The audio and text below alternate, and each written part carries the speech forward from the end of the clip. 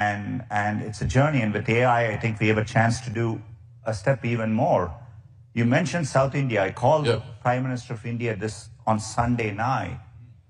You know, I used to take this train. Prime Minister Modi. Prime Minister Modi. I used to take this train through the south of India, and there's this town called Vizag. It's a beautiful coastal town. Growing up, and we announced our, there you go. We announced our largest ever AI investment outside the US, a $15 billion, 1 gigawatt plus data center, 80% powered by clean energy with subsea cables going in. The chance to transform a region like that with a kind of investment, it really meant a lot to be able to call the Prime Minister, who really cares about developing the country. And this has been his vision. I know you know him well too. And so, anyway, it's extraordinary to see the impact of all this.